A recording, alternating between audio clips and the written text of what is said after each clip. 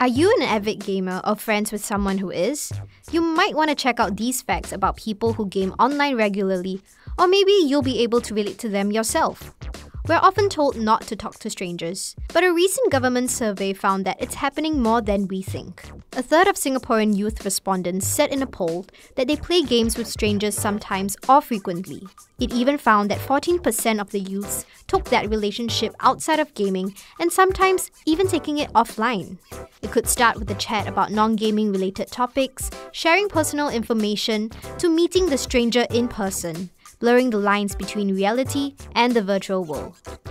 Yikes, sounds a bit dangerous. The survey by the Ministry of Communications and Information also found that about 1 in 5 teen gamers feel that they have been bullied in video games by other players. And almost half of the gamers who got bullied did not take any action, and only a small minority spoke to their parents about it.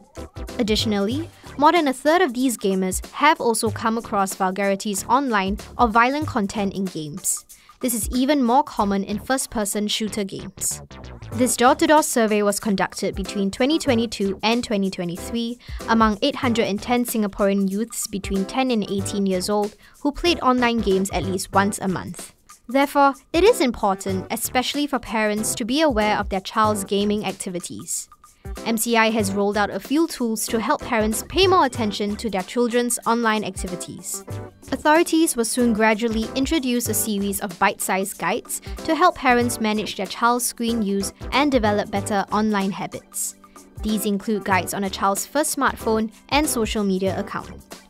For more information on these guides, head over to MCI's website.